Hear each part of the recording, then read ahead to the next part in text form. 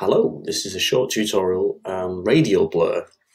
Okay, so I've got an image, it's a picture of a light bulb really close up looking straight underneath it.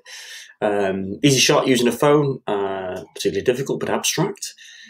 So what I'm going to do is, I'm going to duplicate the layer, but I've deliberately decided to use Photopea.com just to sort of demonstrate this, because I know some of you don't have access to Photoshop. This is a free version that works within the web browser, which is awesome.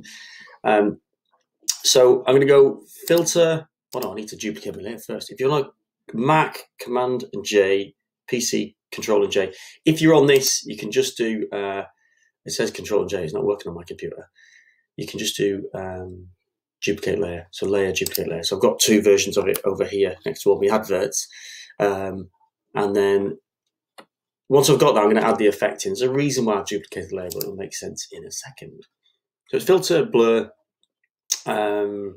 radial blur. Okay, so you've got two options on this. You've got spin or zoom.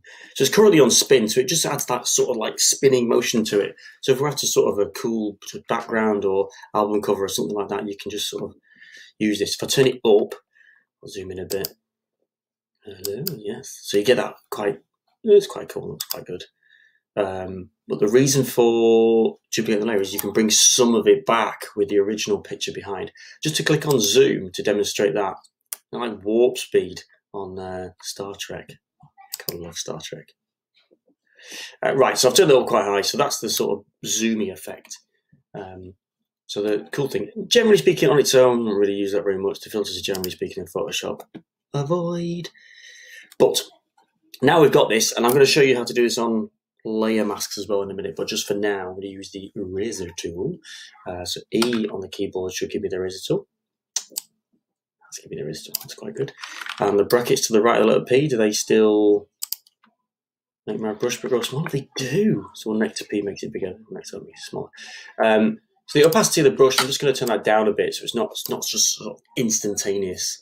Okay, I'm going to make the brush soft edged as well. Always use a soft edge brush. It's very rare on Photoshop to use a hard edge brush. And then I'm going to just go for the middle bit. So I can bring the middle bit back, but I've still got that sort of zoomy effect around the outside, which looks pretty cool.